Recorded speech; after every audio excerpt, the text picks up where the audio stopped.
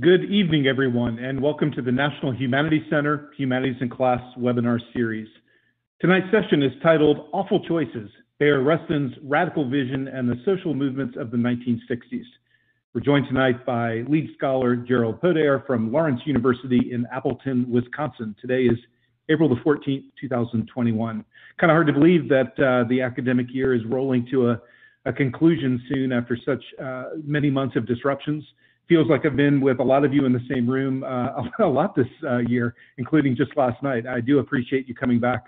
My name is Andy Mink. I'm the Vice President for Education Programs on behalf of Libby and Mike, as well as our graduate interns, Hannah and Carly and Josh. I want to thank you for spending another evening with us for another episode of the webinar series.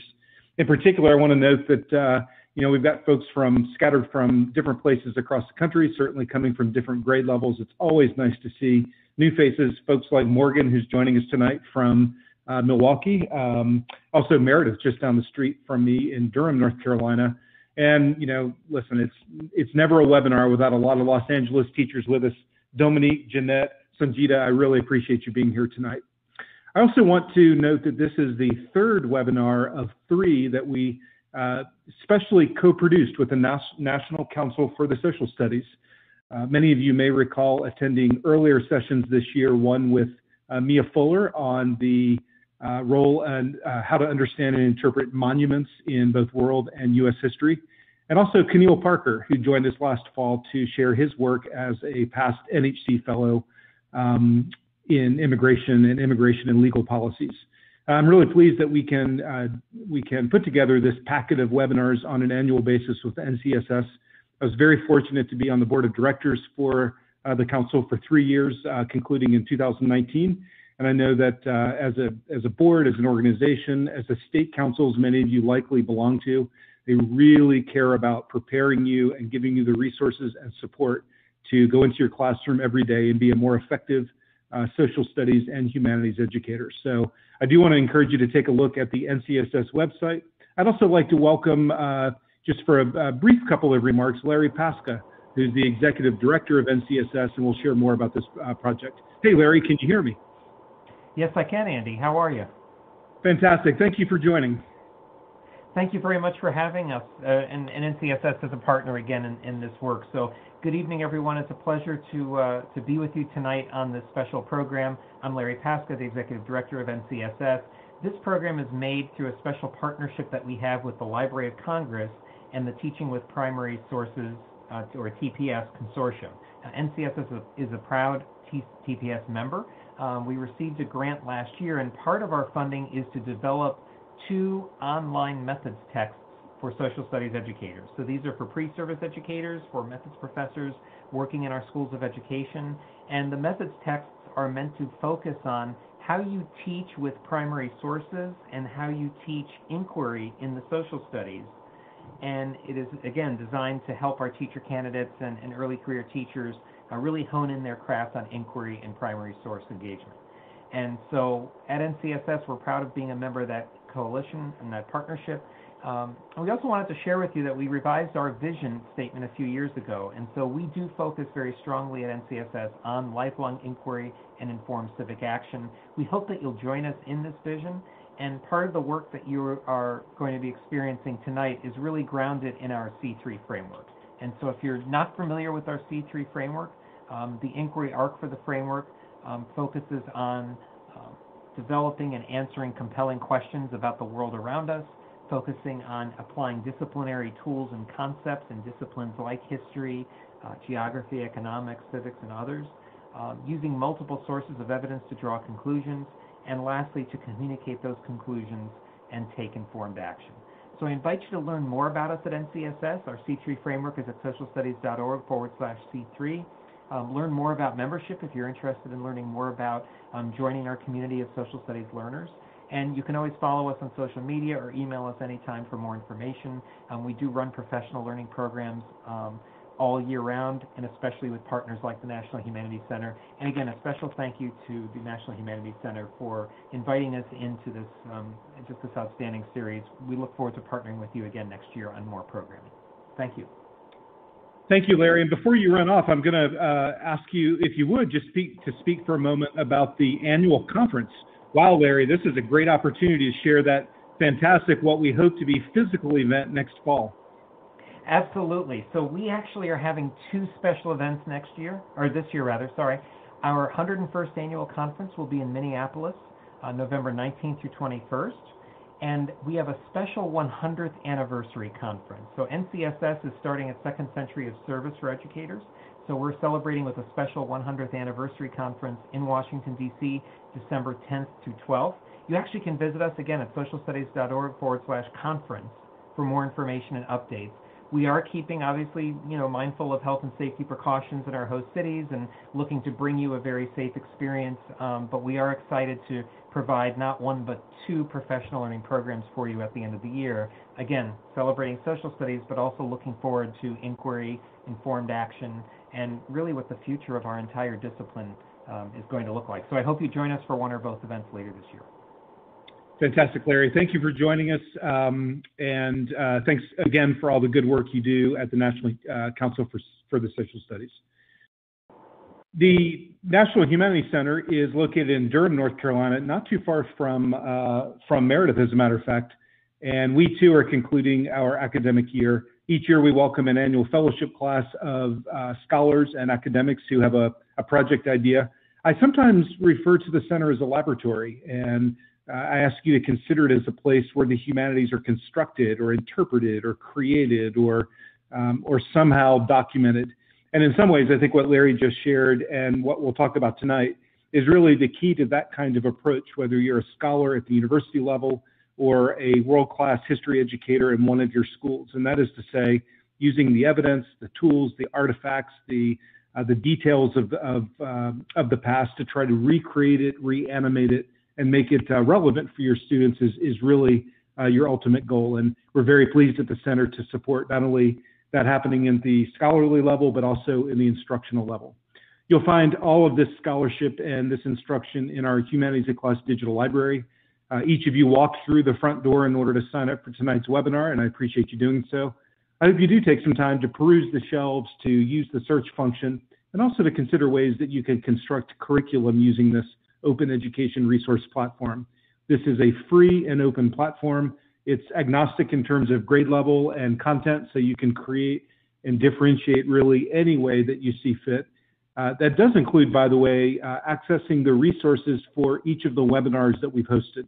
Tonight's session, for example, you can go and find the pre-readings, and these pre-readings, as selected by Professor Podair, will give you a chance to learn a little bit more about the topic and then consider ways that you can create instruction based on that. We're very pleased to have many different partners also contributing resources. A little over 80 at this point have made their resources free and available through this platform. And again, our hope is that you can use them to create curriculum and then publish it back in the library under your own name with direct citation. Kind of hard to believe that the webinar series is reaching the final innings. We only have four left before this year's webinar series has concluded. We generally run from early September to late April, early May, and I'm really pleased to welcome these four scholars to run through the last of the batting lineup for us in the next month or so. If you haven't signed up and you're interested in not only the topics, but earning the 5 hours of professional development credit, I encourage you to go and sign up. Please also share this with your faculty or others that you think might be of interest. Or if you are at that end of the year, as many educators find themselves and need some more professional development credit hours, and you really want to use it to explore topics that are of particular interest and relevance for you, I'd encourage you to take a look at our online courses. These courses are 5 weeks in length. They're about 5 hours of work per week, which is about the same as attending a webinar, and they earn 35 hours of professional development credit. All of our work has been endorsed at most of the states around the country, including Los Angeles Unified, which sometimes thinks it's a state in and of itself.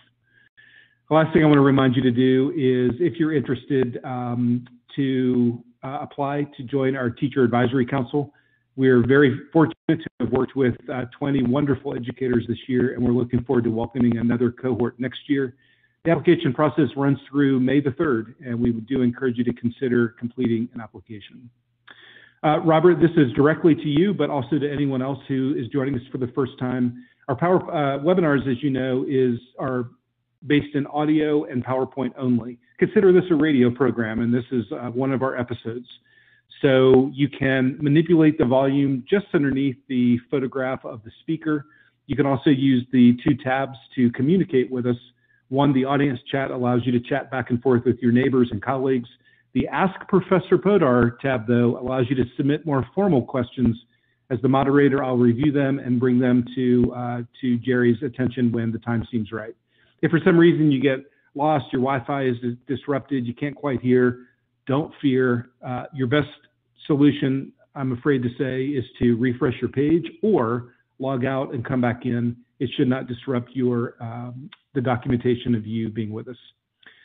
So again, you have joined the Humanities in Class webinar series. Tonight's session is titled Awful Choices, Bayard Rustin's Radical Vision and the Social Movements of the 1960s.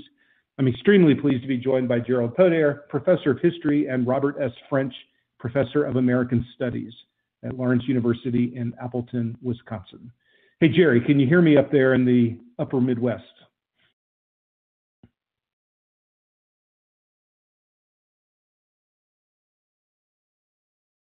Hello, Jerry.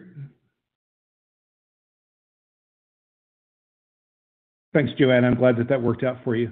Jerry, can you hear me? If so, don't forget to unmute yourself.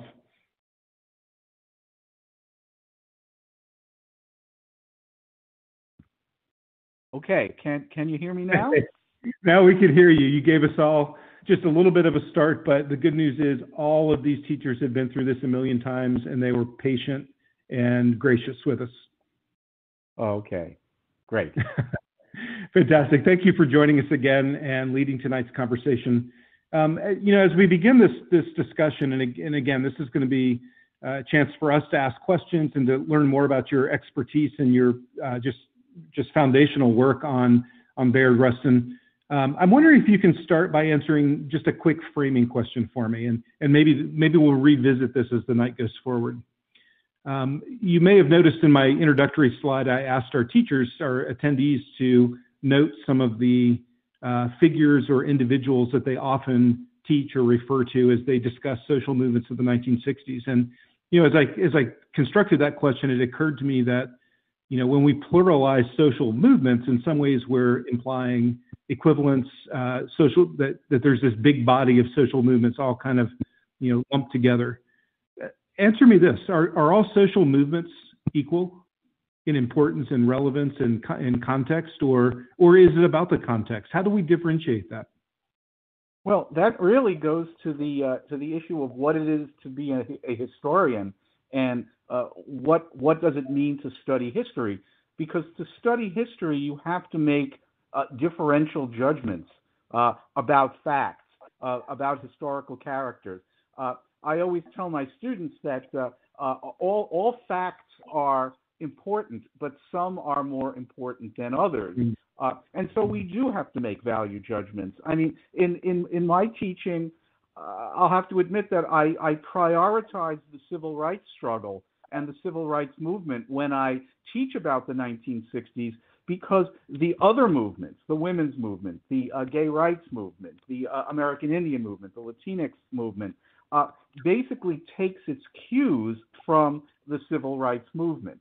And so in that sense, yes, some social movements have more significance or more importance than others.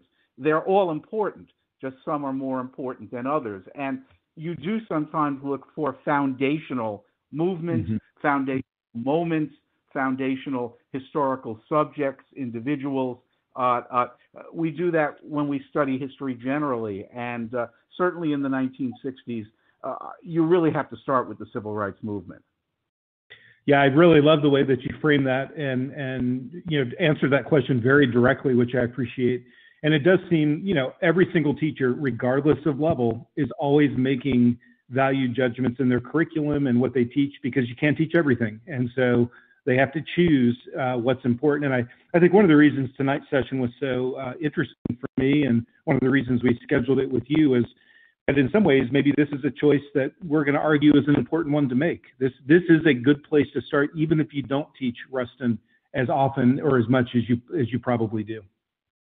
Right, right. Again, I'm always telling my students, and I would tell this to anyone who teaches history, start with a smaller story and tell a larger one through it. And what attracted me to Bayard Rustin in the first place was that you could tell a larger story of the civil rights movement, of America in the second half of the 20th century through his life.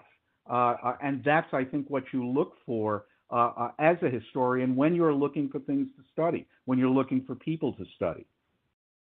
That's really fantastic, and it also pulls us away from the sort of iconic nature of some larger-than-life personalities, and in my view, probably gives students some figures they may not be as familiar with, may actually give them deeper purchase.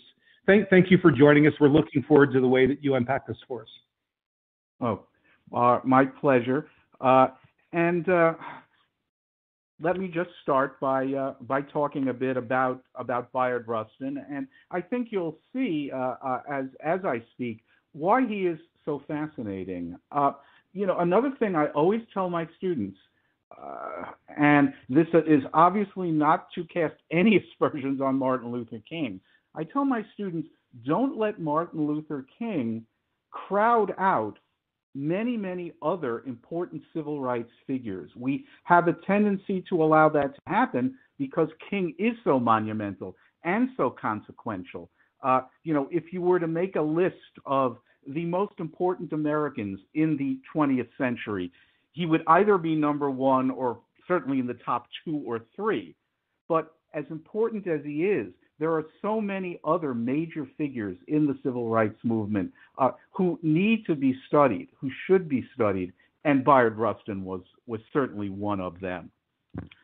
So Bayard Rustin's life, and he lived between 1912 and 1987, was both an American triumph and an American tragedy, an illustration of both America's possibilities and its limitations, and both the possibilities and limitations of American radicalism in the 20th century.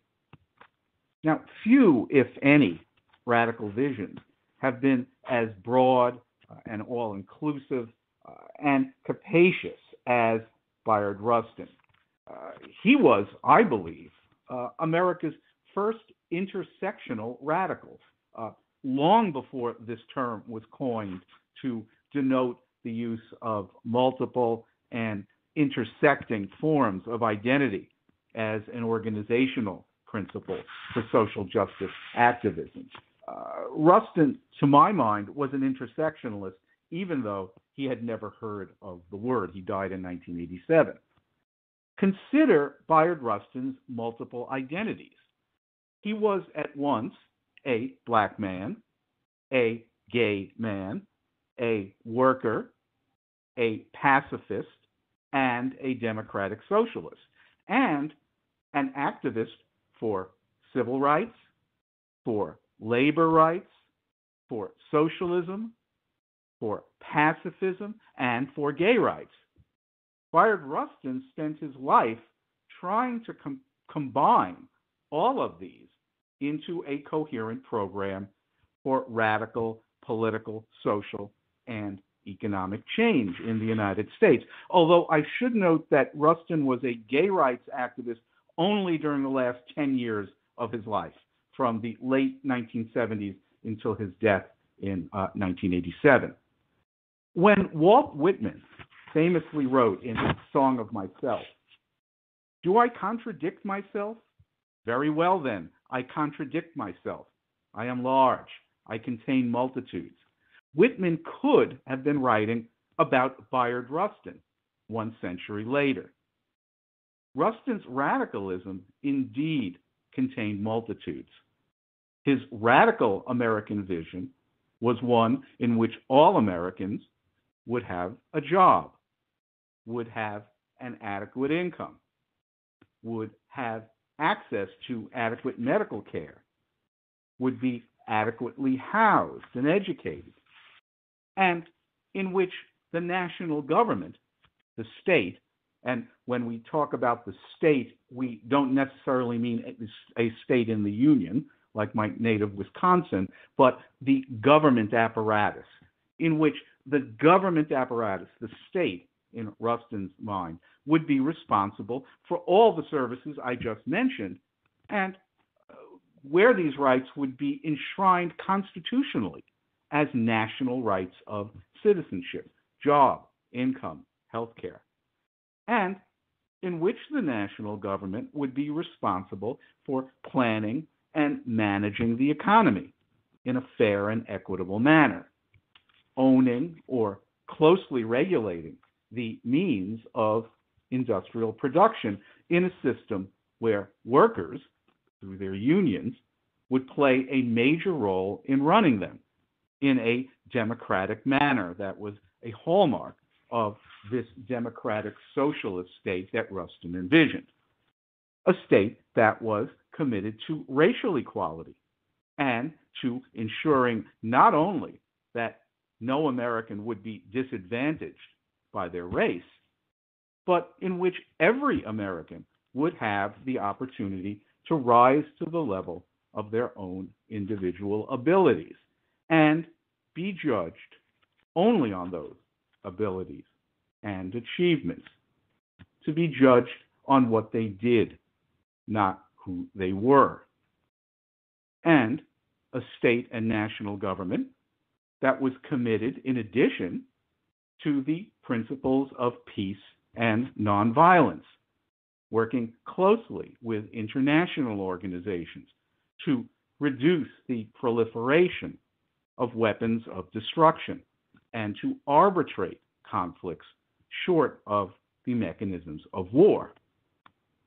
And finally, and as I just mentioned, this was only in the last 10 years of his life, an America that was a sexual democracy that protected the rights of all to express themselves sexually as they wish and ensured that love itself was no longer a crime, depending on the identity of the lovers, as it had been when Rustin himself was arrested and convicted for what at the time was known as a lewd act in 1953. So this was Bayard Rustin's radical dream for America, and it indeed contained multitudes. This was its great strength, but also its weakness, and ultimately its undoing. Because the elements of Bayard Rustin's American radical vision crashed against each other throughout his life, forcing him to choose between them, often in the cruelest and most heartbreaking way. And these awful choices, which I'll be talking about in more detail later, ultimately destroyed his radical vision, one that was so unique in the United States of the 20th century because it was so coherent, it was so programmatic, it was so holistic. The parts of Bayard Rustin's vision fit together in ways that other, more limited and parochial radical visions did not. For example, Rustin insisted on placing class identity at the center of his intersectionality. He recognized it as equivalent to the racial, gender, and sexual identities that appear to lie at the heart of contemporary intersectional approaches, which certainly acknowledge class, but concentrate more on the cultural markers of identity as means of interpretation and engines of change. But for Rustin, a class identity, a working class identity, a unionist identity, was more than a talking point. It was essential to his radical vision, as essential as any identity he might have had as a black man or as a gay man. But as we will see, Rustin's working class identity was not always compatible with his racial identity. They clashed in elemental ways during the Ocean Hill-Brownsville schools crisis of 1968, about which I've written a book, and after spending his career affirming the essential harmony of those identities, they reinforced each other, he always maintained. Rustin was forced to choose between them, as if he were a character in a Greek tragedy, damned no matter which way he turned. These awful choices not only ruined Rustin's standing in the African American community and the civil rights movement, causing him to spend the last 2 decades of his life marginalized from them, but they also destroyed the chances for his broad-based, intersectional, radical agenda in the United States by breaking it into its component parts, increasingly at war with each other, and raising the question of whether intersectionality itself offers the chance for a transformational American radicalism in the 20th century, especially when class identity is added to the mix of racial, gender, and sexual identities that make up intersectionality today. In Rustin's intersectional vision, or his version of intersectionality, white working class identities were an integral part of his interracial coalition for economic and political change. But many contemporary intersectionalists, often viewing working class whites as oppressors, sometimes as deplorables, often define them out of the intersectional matrix, out of the coalition of the oppressed that Rustin envisioned, leaving them to the GOP, to Donald Trump, or to worse. And leaving us to wonder if intersectionality in the 21st century will devolve into a collection of squabbling racial, gendered, and sexual interest groups, each demanding theirs and theirs alone. Not justice, but just us. And thus, Bayard Rustin's intersectional life is important not just on its own terms, not just as a window onto the triumphs and failures of 20th century American radicalism, but also to American radicalism's fate in the 21st century, and whether it can hold together to offer a programmatic remedy to the American people for the ills of racism, war, sexism, homophobia, income equality, and poverty, as Bayard Rustin dreams, or instead to present merely a fractured and ultimately exclusionary array of special pleadings and causes.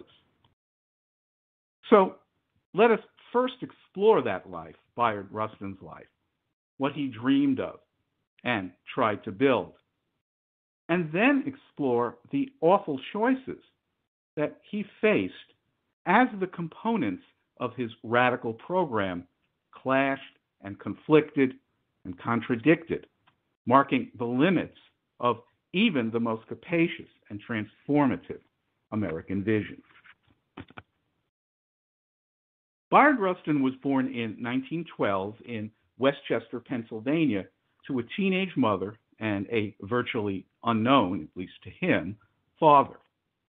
His grandmother, who was a Quaker, raised him to be a pacifist. Bayard's grandparents were also involved in civil rights and knew and hosted W.E.B. Du Bois in their home. After attending, but not graduating from 2 colleges, Rustin moved to New York City in 1937 and immersed himself in radical politics and social movements. Rustin joined the Young Communist League in 1940. By then, he had developed a radicalism that used his pacifism and nonviolence as a means to social change. His idea of nonviolent direct action came out of his pacifism. The idea of breaking an unjust law or defying an unjust social practice nonviolently and inviting and accepting the retaliatory punishment that went with it as a public declaration of its unjustness and need to change. Then the idea would be to enlist men and women of goodwill as witnesses to this disobedience and as allies in eradicating the injustice. So Rustin was already fusing peace, Marxism, and civil rights. He began to work with the black labor leader, A. Philip Randolph, who was the founder of the Brotherhood of Sleeping Car Porters and a leading socialist on civil rights causes. A. Philip Randolph, who was a leading civil rights labor leader in the early 1940s, probably the most famous in the United States, employed Rustin as his assistant as Randolph planned the March on Washington in 1941. Not the March on Washington that we've all heard of in 1963, an earlier March on Washington. This one would be a protest against discrimination in the defense industry and would be the first mass demonstration of African Americans in Washington, D.C. in the nation's history. That's sometimes something that we forget. There was no tradition of mass African American protest in Washington, D.C. until well into the 20th century. Now, after having planned the march, Randolph ended up calling it off over Rustin's opposition after President Roosevelt, issued an executive order banning discrimination in the defense industry and setting up a Fair Employment Practice Committee.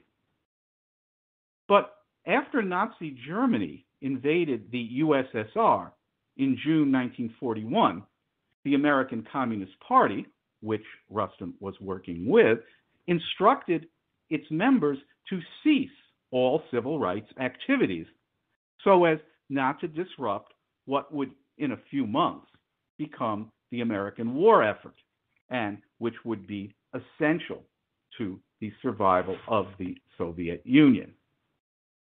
Bayard Rustin left the Communist Party over this issue and became a lifelong socialist and anti-communist. For the rest of Rustin's life, he viewed communists as cynical and dishonest. Rustin then joined the staff of the Fellowship of Reconciliation, a pacifist social justice group, and in 1942 helped organize and work for the Congress of Racial Equality, or CORE, the Fellowship of Reconciliation's civil rights arm.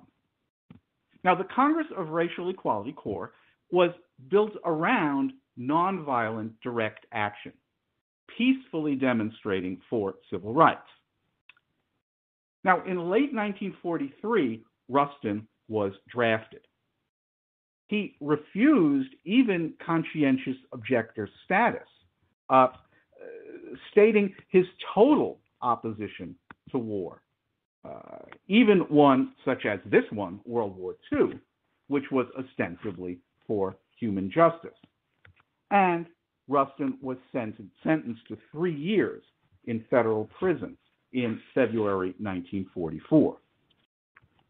Now, while in prison, Rustin engaged in acts of civil disobedience, attempting to integrate Southern penitentiaries that's where he was being held, mostly in the South. Rustin was in fact not released until almost a year after World War II ended, in June 1946. In 1947, Rustin participated in the Congress on Racial Equality's Journey of Reconciliation, an attempt to integrate interstate buses in the South, during which Rustin and his fellow demonstrators were arrested multiple times and attacked by a white mob in Chapel Hill, North Carolina, of all places. Rustin later served 22 days on a North Carolina chain gang for violating a local segregationist ordinance. In 1948, Rustin worked again with A. Philip Randolph, this time to desegregate the United States Armed Forces, counseling black servicemen to engage in acts of civil disobedience and direct action. When Randolph succeeded in his campaign to have President Harry Truman issue an executive order integrating the military, he called off the campaign. But this was not enough for Rustin, whose commitment to pacifism superseded even his commitment to civil rights, at least at the time. Rustin attempted to continue the campaign on his own, and even released a press release purportedly under Randolph's name, criticizing Truman's desegregation order. This, not surprisingly, caused a major break between the two men that lasted for 2 years. The next year, 1949, Rustin traveled to India, where he studied the tenets and philosophy of Gandhian nonviolent political and social change with Gandhi's successor, Jawaharlal Nehru, and returned to the United States, determined to employ its principles in the struggle for civil rights.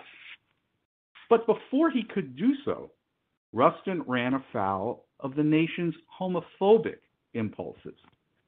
He was arrested in Pasadena, California in January 1953 for engaging in sex in a parked car with two males and sentenced to 60 days in jail for what at the time was termed a lewd act. Rustin was immediately fired by the Fellowship of Reconciliation, which, despite its progressive stances on racial and peace-related issues, was unforgiving with regard to homosexuality. After a fallow period of unemployment and part-time manual labor, Rustin spent time as a furniture mover.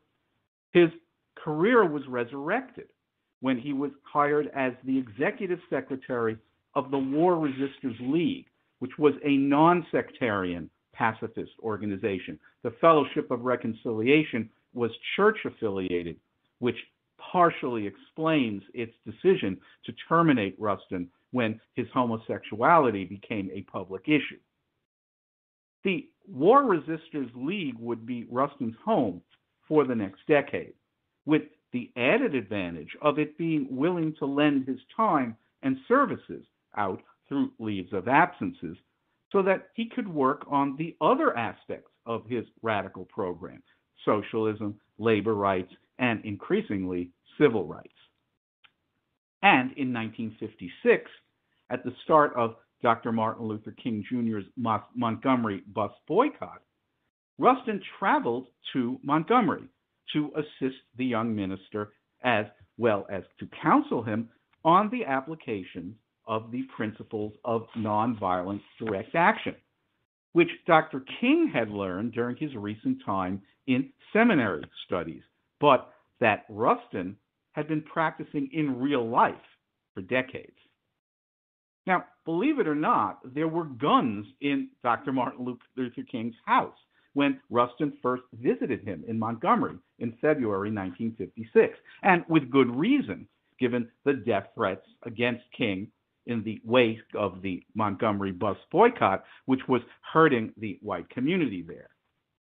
But with Rustin's counsel, King was able to use nonviolent direct action and its philosophy not just to emerge victorious in the Montgomery boycott, but to make nonviolent direct action the linchpin of the civil rights movement generally in the United States. And Rustin was intimately involved in that application of nonviolent direct action to America's racial struggles, including Rustin's work to help found the Southern Christian Leadership Conference in 1957. While King was the nominal head of the organization, and of course its public face and voice, Bayard Rustin was actually its planner and strategist, and probably would have eventually become its actual president, except in 1960, the New York congressman and political power broker Adam Clayton Powell Jr., jealous of Rustin's emerging influence with King, threatened to out Rustin and even to imply the existence of an affair between King and Rustin, unless Rustin was jettisoned. Now, King, who in his defense had enough problems in his life as a civil rights leader, accusations of communist ties, jailings, threats against his life, the seeming impenetrability of the Jim Crow apparatus in the South, enough problems to add to these the issue of homosexual ties, and who led an organization of culturally conservative ministers. King decided he had no choice but to cut Rustin loose, which he did, but only temporarily.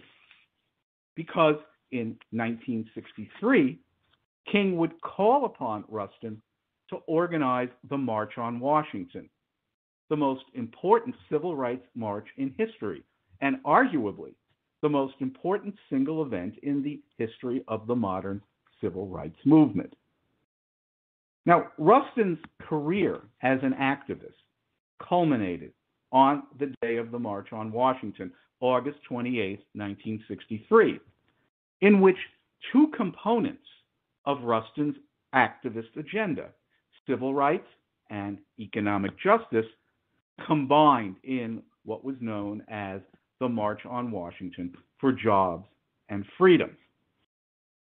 With support for President Kennedy's then pending civil rights bill, providing for political freedom, paired with social democratic demands for guaranteed jobs, income, health services, and educational opportunities.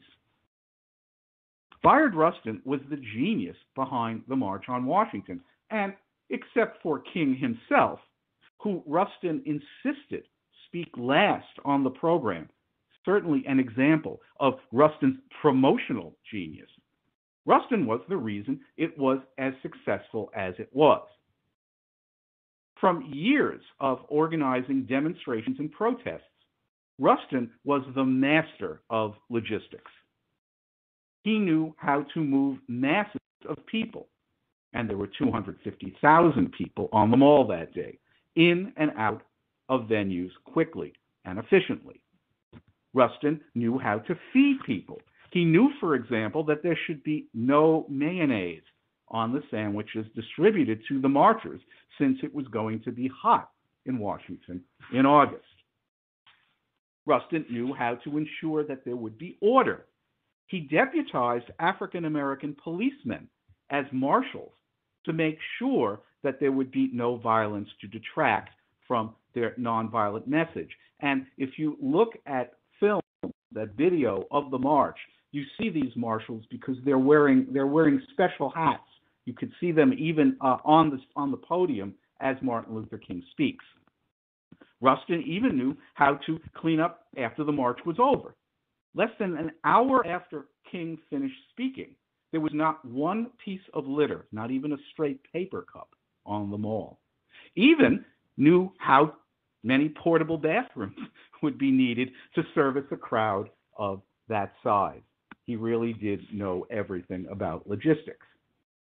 Now, after King gave his famous speech that day, Rustin was brought forward and given a standing ovation by the huge crowd as he raised his arms in triumph.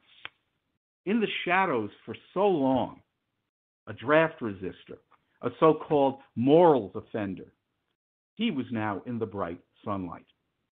Rustin was even on the cover of Life magazine the week after the march. But as bright as the future may have looked from the perspective of King's I Have a Dream speech and the success of the March on Washington, the rest of the 1960s would be less kind to Rustin's intersectional dreams, as its components collided and his awful choices between and among them pressed in. Rustin was now an insider. President Johnson conferred with him on civil rights legislation and on the war on poverty.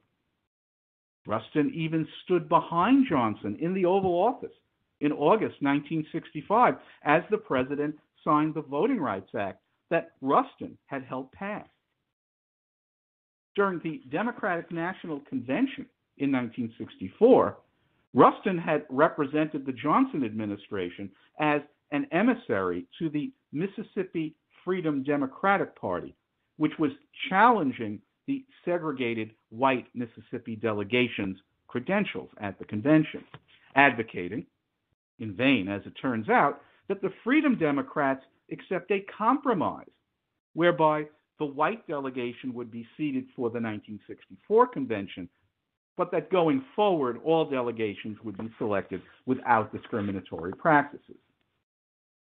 The Mississippi Freedom Activists and their allies in the Student Nonviolent Coordinating Committee, or SNCC, SNCC, led at the time by John Lewis, denounced Rustin as a sellout. While Rustin defended himself as engaging in practical politics, the only kind of politics Rustin now believed that would lead to his vision of a political and economic equality, not only for Black Americans, but for all Americans. The next year, 1965, Rustin explained his new pragmatic philosophy in a celebrated article entitled From Protest to Politics, which he published in Commentary magazine. Now, in it, Rustin argued that the protest phase of the civil rights movement was over with the passage of laws and the opening up of the Democratic Party for African Americans, with the concomitant movement of Southern whites to the Republican Party, which was by then, 1965, underway.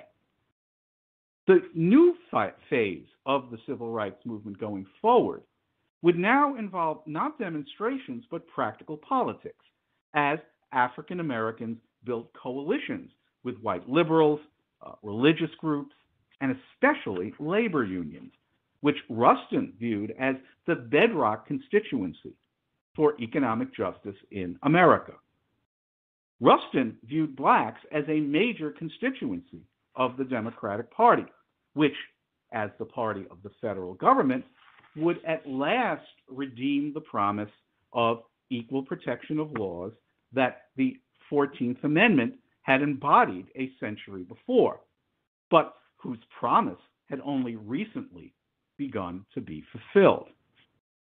The future would involve not marches, but elections, and not the streets, but legislative halls and committee rooms, with a working class coalition of blacks and whites working within the Democratic Party for systemic political and economic change.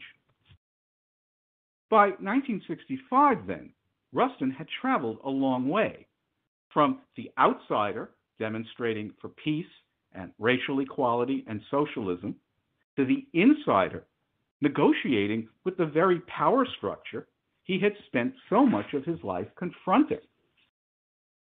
But Rustin's new stance did not mean that the cruel choices between elements of his radical program, his intersectional program, ones that he had already confronted on numerous occasions, and I'll discuss them a bit later, it didn't mean that they had disappeared. If anything, in fact, they had become more compelling and more cruel. In 1966, Rustin unveiled the Freedom Budget, a program that aimed to radically expand on the existing war on poverty by committing $185 billion over the next 10 years to eradicate poverty completely in the United States, with a guaranteed job, doctor, and residence for every American. The Freedom Budget was the culmination of Rustin's democratic dream. It would offer a standard of living that would exceed the official poverty line in the United States, and thus, by definition, it would end poverty in the United States. Rustin furthermore argued that the Freedom Budget could be paid for from economic growth, which he assumed would continue unabated, and would thus not require raised taxes or even a reduction in the national defense budget. But, of course, when Rustin made this assertion in 1966, the Vietnam War was raging, as was anti-war sentiment on the left, among many of those with whom Rustin had made common cause in his earlier years of peace advocacy, as well as among the young and the student population, heavily influenced by what was known as the New Left. And Rustin, as an old-line socialist, was very much old left. The New Left, which took aim at American imperialism and colonialism abroad and racism at home. Certainly, as anchored outside traditional political and economic systems, as Rustin was now anchored within them. Anti-Vietnam War activists viewed Rustin's argument that the Freedom Budget would not require cuts in defense as an endorsement of the Vietnam War. And it is true that out of loyalty to President Johnson, the man who had passed the Civil Rights and Voting Rights Act and was conducting a war on poverty, which may not have been all that Rustin wanted, but at least was a start, Rustin was muting his criticism of the war. As far as the anti-war movement was concerned, Rustin was now a turncoat, a sellout, just as he had appeared to the activists of the Mississippi Freedom Democratic Party and the Student Nonviolent Coordinating Committee 2 years earlier in 1964. Rustin's Freedom Budget campaign foundered under the weight of anti-war movement and New Left opposition, as well as the Johnson administration's unwillingness to commit more funds to the struggle against poverty in the United States than it already had done. Rustin had hoped to graft a democratic socialist agenda onto the already existing Democratic Party structure. But that party, at least under Johnson, was a liberal party and not a socialist one. And Rustin was discovering the limits of coalition politics in bringing about the kind of systemic change he sought when his coalition partners were much more cautious than he was. And then, in 1968, Rustin became embroiled in the racially incendiary Ocean Hill-Brownsville school crisis in New York, the single most divisive racial moment in New York City's 20th century history, and one which I spent over a decade of my life with, as I wrote first my doctoral dissertation and then a book on it, as two more of Rustin's dreams collided. Now, the Ocean Hill-Brownsville dispute involved an attempt of a local school board in the predominantly Black and Puerto Rican Ocean Hill-Brownsville neighborhood of Brooklyn to terminate a group of white teachers belonging to the United Federation of Teachers Union, or the UFT, a union with very close ties to Rustin, and which had been a strong supporter of the civil rights movement, from the March on Washington to the Selma voting rights campaign in 1965, and even as the Ocean Hill-Brownsville dispute unfolded in May 1968, the union was a supporter of Martin Luther King's Poor People's Campaign, which had begun on the Mall in Washington after his assassination a month earlier in April 1968 under the leadership of King's successor, Ralph Abernathy, as well as the young Jesse Jackson.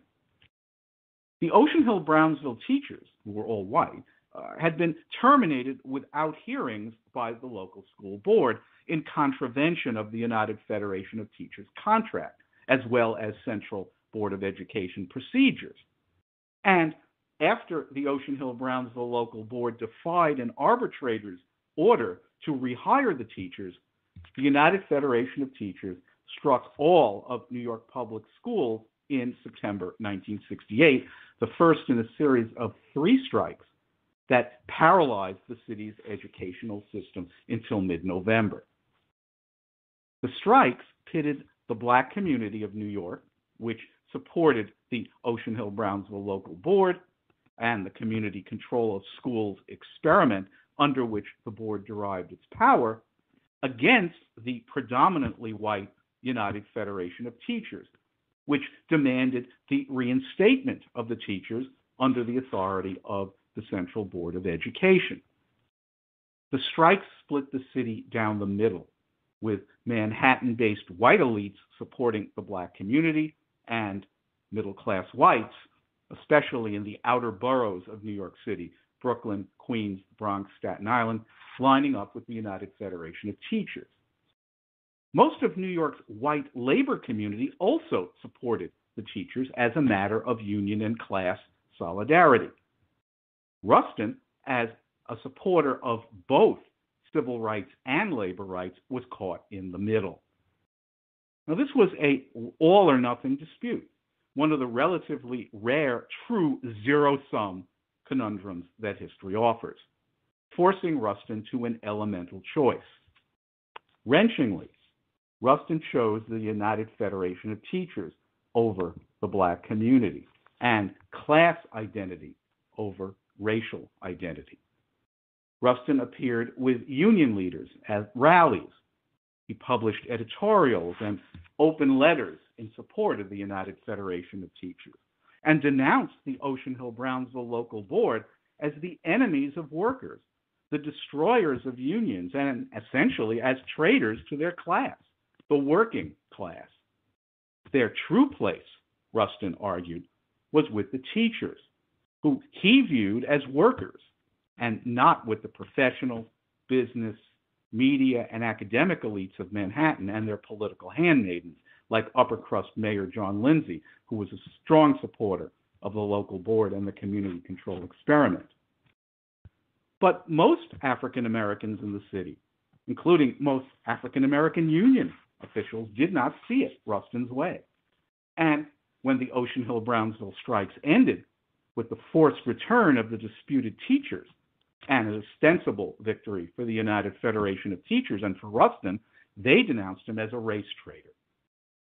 Rustin's reputation in the Black community never recovered from his choice of class over race at Ocean Hill-Brownsville, and he spent the last 2 decades of his life increasingly ensconced in the labor movement, which continued to honor him, but also increasingly isolated from the civil rights community, to which he had contributed so much. Rustin's last years were also spent in the service of gay rights, and he was instrumental in the passing of the Homosexual Rights Act in New York in 1986, a year before his death at the age of 75. But Rustin's lifelong effort to fuse class with race in America, and to make that fusion the linchpin of an intersectional radicalism in America, had not succeeded. It had not come to naught.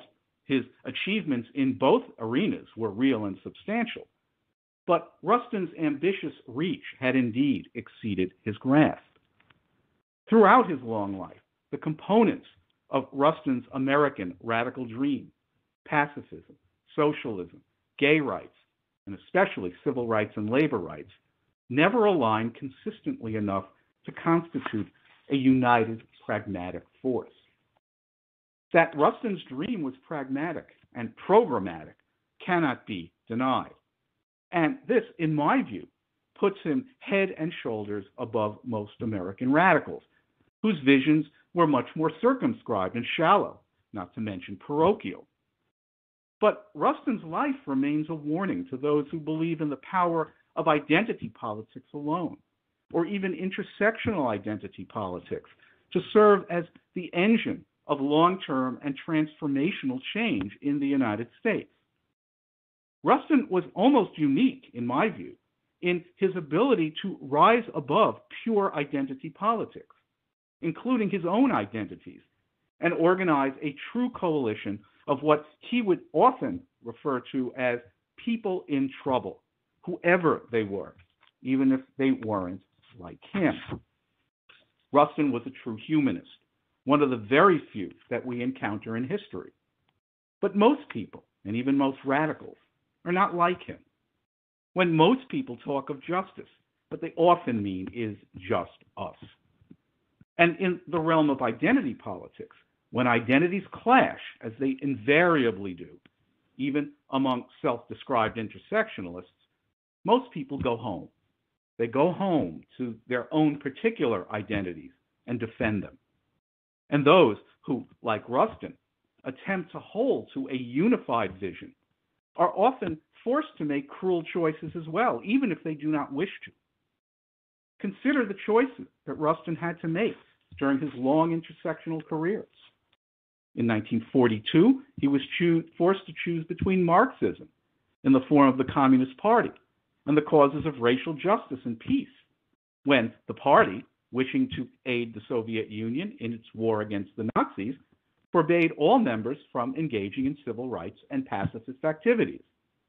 Rustin chose civil rights and peace and left communism behind, the beginning of a bitter argument with communist ideology and practice that lasted for the rest of his life. In 1944, Rustin was forced to choose between the cause of civil rights — World War II, after all, was at least professedly one against racism and intolerance — and that of peace when he received his draft notice. Rustin chose peace and turned his back on a struggle for human dignity and freedom in order to serve the better part of 3 years in a federal penitentiary. Had the war ended another way, how would Rustin be regarded today? How would he have regarded himself? While he was in prison, Rustin was forced to choose pacifism over his sexuality when he obeyed orders from the Fellowship of Reconciliation at that time, and also in the decade to follow until his arrest in Pasadena in 1953, to subsume his homosexuality to what his superiors at the Fellowship of Reconciliation considered the more overriding issues of peace and war. In 1948, Rustin was forced to choose between civil rights, as he joined A. Philip Randolph in attempting to desegregate the American military, and pacifism, as he pondered his direction in the wake of the success of that campaign through President Truman's desegregation order.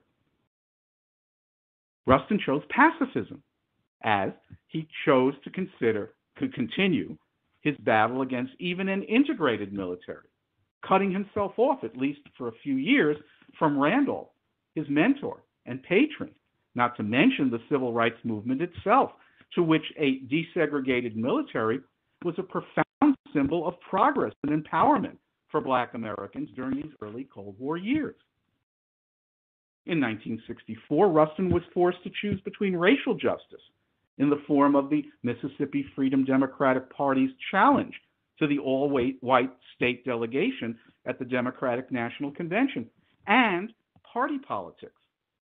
Lyndon Johnson's promise of civil rights legislation and a war on poverty, if only Johnson could be nominated and elected without disruption, with conservative Republican Barry Goldwater waiting in the wings.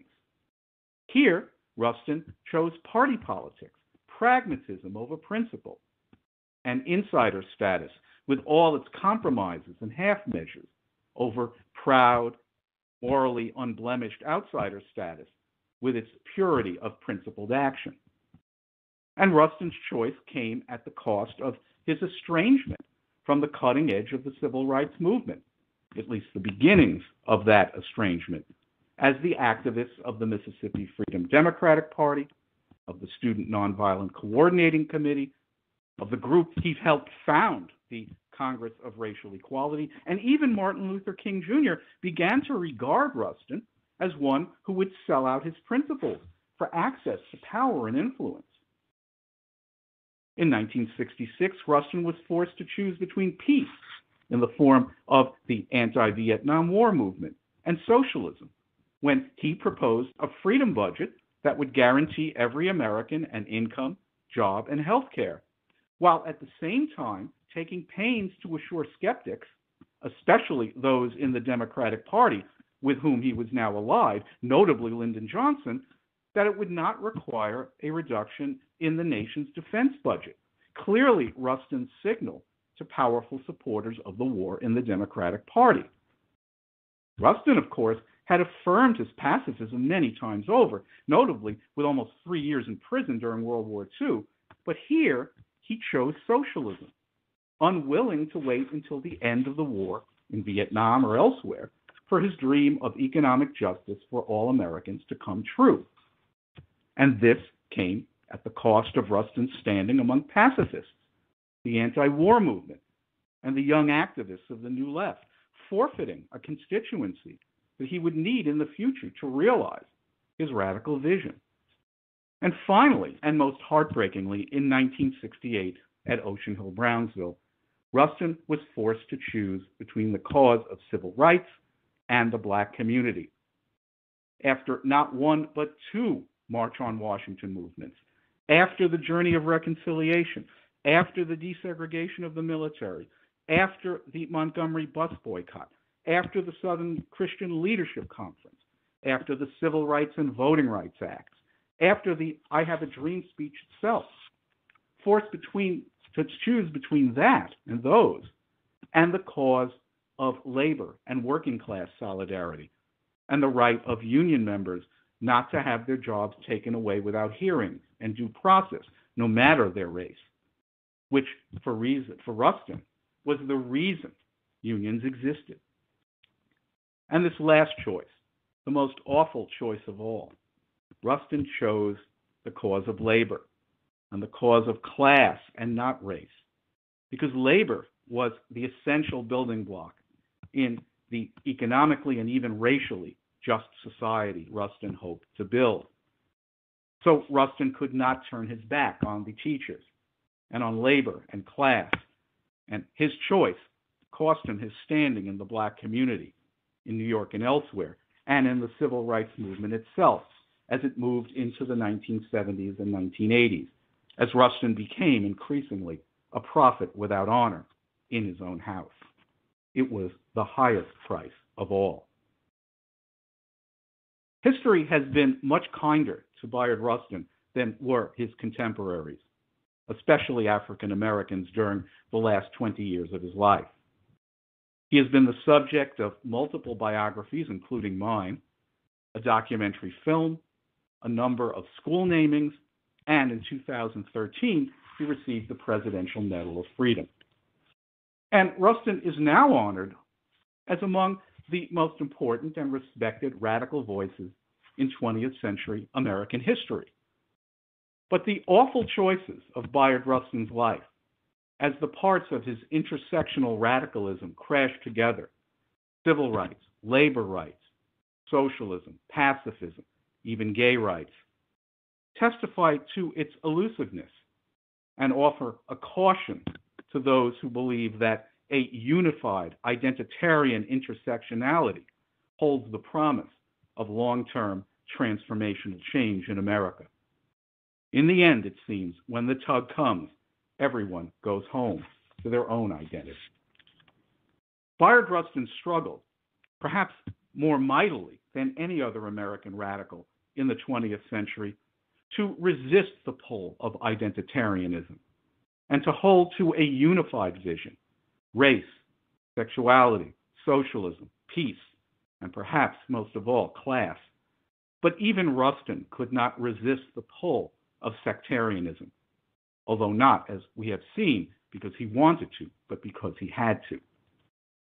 But even if his reach exceeded his grasp, Bayard Rustin still stands as one of the most consequential American radicals of the 20th century and a model for the 21st because of the capaciousness of his vision, because of its programmatic nature, and ultimately because of its humanism. Bayard Rustin's radical vision took in racial minorities, but not just them. It took in sexual minorities, but not just them. It took in union members, but not just them. It took in workers, but not just them. It took in the poor, but not just them. It took in those opposed to war, but not just them. If you took them all together, if you added them up, especially the working class, they would make up a supermajority of the American people. That was Bayard Rustin's humanism. He wanted to help as many people as he possibly could, not for what divided them, but for what united them, their humanity, not their identity. Bayard Rustin ennobled American life through the moral power of his radical vision. It remains a unique vision of equality and freedom that represents the best of what America offers its citizens and the world. Bayard Rustin's legacy are that vision and his ongoing challenge to realize it in our American lives. Thank you. So that's really just a lovely narrative that you guided us through. We appreciate you sharing your expertise and crafting that narrative. We've got some questions that are coming in I'd like to bring to your attention. Maybe I'd like to start just by asking you to evaluate some of these awful choices. And what I mean by that is, today, 2021, a lot of what you shared echoed. I saw it in the chat from our audience tonight. Which of those choices do you feel worked out the best? Where we are now, which of his awful choices played out to really benefit us? Well, one of his most unpopular choices, his choice at the 1964 Democratic Convention to try to get the Mississippi Freedom Democrats and the Student Nonviolent Coordinating Committee to compromise on Johnson's plan to seat the white Mississippi delegation. On its face, that looks like a total sellout, and that was a very, very difficult moment for Rustin because he had to go into a room with the Mississippi Freedom Democrats who were trying desperately to register voters in Mississippi. They were, some of them were getting killed, they were getting beaten, they were getting jailed, and he had to tell them, well, this time you're going to have to let the very people who are segregating Mississippi, the very people who have shut you out of power, at least this time in 1964, you're going to have to let them be seated at the convention. And the reason he did that is for the broader, greater cause, he felt, of civil rights, for the Civil Rights Act of 1964, for the Voting Rights Act of 1965, for the war on poverty. Such as it was. It didn't go as far as he wanted. But these were all things that Johnson was willing to do that no other president had been willing to do. And Rustin was willing to walk into a room and be called a sellout, probably an Uncle Tom under the circumstances, for that greater goal of civil rights legislation that would truly transform America. And I think that was actually a very courageous act. It was not the act of a sellout or someone who was trying to gain power with the establishment. It was someone who was actually trying to change American history, and he did. So I think often Rustin made, principled, courageous choices that were very, very difficult, that probably looked bad at the time, but that actually worked out for America. Take the freedom budget. He muted his criticism of the Vietnam War. He was obviously, as you might imagine from my description of him, not happy with the Vietnam War. But he felt he had to make the argument that you don't have to cut military spending to pay for this. That you can keep your spending levels, including the military, as of 1966, the same, and still get $180 billion to eradicate poverty in America. Well, what if that had actually happened? What if he had actually been able to get that budget through? Would the fact that he did not lend his one voice, his solitary voice, his single voice to the anti-Vietnam War campaign, was that too high a price to pay? It might not have been.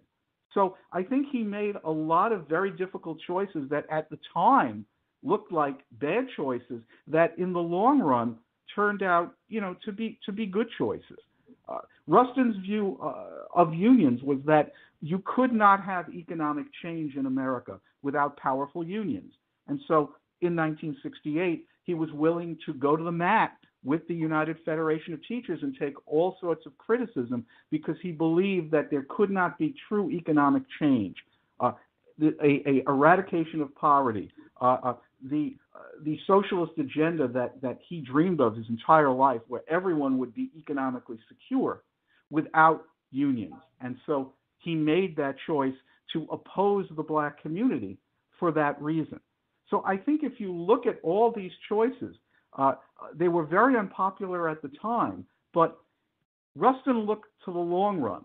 He played the long game. He was a radical who thought about the future, I think, in ways that others did not. And I think you could defend those choices from Rustin's ultimate goal, which was an equal and egalitarian society, both politically and economically.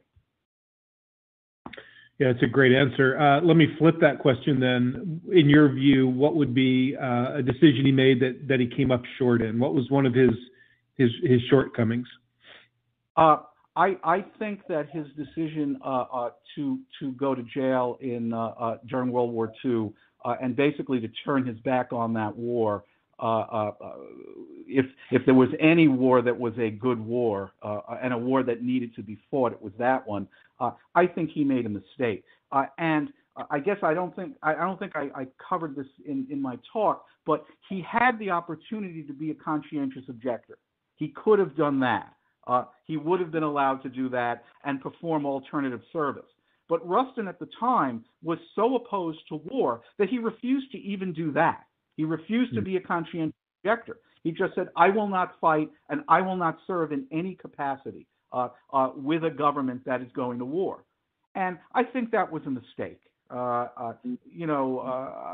It's possible that looking back over the years, when he did that, he was in his late 20s, early 30s, and perhaps much more sure of himself and much more sure of his moral positions than he may have been later on in life. I think we all look back on some of the decisions that we made earlier in life that we think were principled as probably foolhardy and wrongheaded. And I think his decision to go to jail in protest of World War II specifically and to reject the root of conscientious objector status was a mistake. Thank you. If anybody in our audience Googles right now Rustin biography, your book published in 2008 is going to come up at the very top. Right. Were you able, Rustin died in 1987. Were you ever able to meet him? That's an interesting story. In 1987, before I started graduate school living in New York City, I lived 2.5 blocks from where Rustin was living, but I didn't know it. I didn't know I was going to write about him, and I didn't know. I had heard of him, but I didn't make that connection, and I only realized later that if I had just walked 2.5 blocks and knocked on his door, he was a very outgoing, friendly man. If I had just said, I'm here, I want to talk about your life, I want to talk about democratic socialism, I'm sure that he would have just invited me in. I do know people who have known him, and I do know his partner, Walter Nagel, who was with him the last 10 years of his life. Walter Nagel was much younger than Rustin. I think there was probably about a 40-year difference in their age. So when I was writing the biography, I worked pretty closely with Walter, and of course he told me all about him. I'm sure we all have a list of, let's say, 5 people that we wish we could have met. Right. I wish, obviously, I could have met Abraham Lincoln. Rustin is definitely on that list. I wish I could have met him. He really did contain multitudes as a personality. Yeah, it's funny. Opportunities like that are wasted on the youth, right? All these things that when we look back at our teenage selves, our young adult selves, we just miss these opportunities. So let me follow up with that then and say, if you've mentioned a little bit of the people that you've interviewed, the oral histories you've collected, but as an historian, you work with a lot of different kinds of evidence and documents. What did you find to be the most useful as you untangled what really is a very complicated story you told tonight? What kinds of resources and documents did you find most valuable, and where did you find them? The most important documents, I always say, when you're trying to tell a historical story, you start at the beginning. It sounds like a truism, but you'd be surprised. Some people start in the middle. You start at the beginning. And what I started with were the Bayard Rustin papers, which are in the Library of Congress on microfilm. There's, reel after reel of microfilm. Probably at this point, in another form. But I just sat down with the Bayard Rustin papers on reel one, and I went all the way through, the thousands of pages one by one. And I think that really was the best. Oral history is great also, but you're better off, I think, looking at the documentation. Just look at the documents, because, oral history can be tricky because, people's memories sometimes are not the best. And also, frankly, sometimes they try to spin you. I think I mentioned I wrote a book about the Ocean Hill-Brownsville controversy that obviously Rustin was involved in. And actually, writing about the Ocean Hill-Brownsville controversy got me interested in Bayard Rustin. That was my next, Rustin was my second book. Doing interviews for that with people who had interests in a story being told in a particular way, I felt that I was being spun a lot. And you really had to be careful with these oral histories and interviews. So I like to go with the documentation. Fortunately for Rustin, he saved a lot. There's a lot of paper. There's a long, long paper trail, and you just start at the beginning and have patience and work your way through everything. That's such great advice, and we appreciate you making visible your work as an historian. So often I think younger students come to history content by telling the punchline first. Of course this happened this way because we know how it played out. But what you're suggesting is to really go back to the beginning and try to trace those steps and construct the evidence as you can. Right. Here's please. And always assume contingency. When I was in graduate school, I learned that very quickly. I wrote a proposal for my dissertation that I showed to my advisor, my professor, and he comments on it, and writes things on it. And at the very, very bottom of the prospectus, he writes, "You have too much figured out already," and that really hit home. I had figured out my ending before I even started my research. I figured out what I thought I was going to find. You never do that. See what you're going to find. Be an empiricist and start off with no assumptions whatsoever, and also an appreciation for the contingencies of history. History is always contingent. There is no such thing as inevitability. Things do not have to turn out the way they did. They never have to. They never inevitably turn out. And our job as historians is to explain how they did turn out, not to assume that they would turn out in a particular way. And I think that's what I try to tell my students, my younger historians. That's a great point. I'm going to conclude tonight's session with one last question, and you actually kind of teed this up for me. One of the reasons we identified this topic for the webinar series this year was our instinct and some advice from our Teacher Advisory Council that of all of the figures, the important key figures of this period of time, Rustin is probably the one that is the most invisible in the curriculum, that teachers have the fewest resources around, or the least understanding of. You mentioned earlier Martin Luther King and sort of the iconic nature of his personality, and I suspect that a lot of students come to the classroom already thinking they know who Martin Luther King was. So I wonder if you could talk to us a little bit about the students who come to your classes at Lawrence University. These are kids who a few years ago were likely in any of the classrooms of our audience tonight. Do they come in with any understanding of Rustin? And if not, how do they respond to him as a figure? They seem to come in with very little in the way of knowledge of them, of him. Sometimes they come into my class knowing that I wrote a book about someone named Bayard Rustin, so they do know that. But they know very little, not only about Bayard Rustin, but about the other great figures in the civil rights movement of the 60s. They've never heard of Roy Wilkins, who was a much more establishment figure than Rustin or King, but is very, very important. They really had never heard of, let's say, Whitney Young, the leader of the Urban League. They've heard of John Lewis, but they may not connect him to the Student Nonviolent Coordinating Committee. They may just know him, as a congressman. They didn't really know who Andrew Young was. They didn't know about so many of these major civil rights leaders because I just believe, again, and please, don't get me wrong. I'm not saying that King is not important. I'm not saying that King isn't the most important civil rights leader. He is. He is probably the most important American individual of the 20th century, but he's not the only one. And I'm afraid that Rustin especially gets squeezed out. And I think in part because Rustin was not necessarily connected specifically with an organization. Whitney Young, Urban League. John Lewis has SNCC. Roy Wilkins has the NAACP. King obviously has Southern Christian Leadership Conference. Rustin is more of a free floater, and I think that hurts him also in terms of the of historical memory and knowledge. So I don't really get a lot of students who really know who he was coming in, but I do try to rectify that in my classes. Yeah, the criticism of curriculum is often that the civil rights movement is taught in 9 words: Rosa Parks, Martin Luther King, and I have a dream.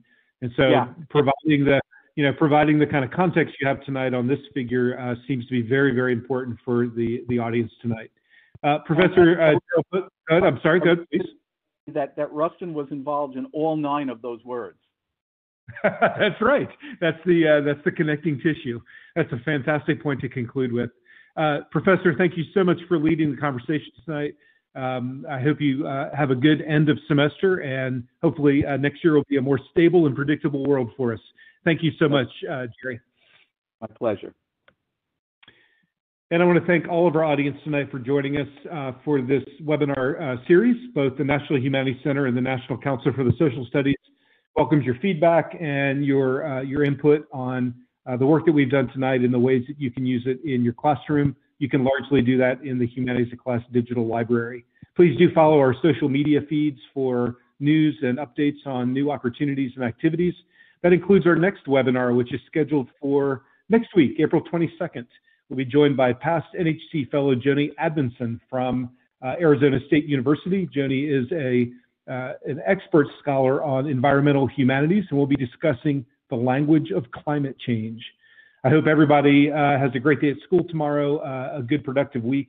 We'll see you next time with the Humanities in Class webinar series. Good night, everyone.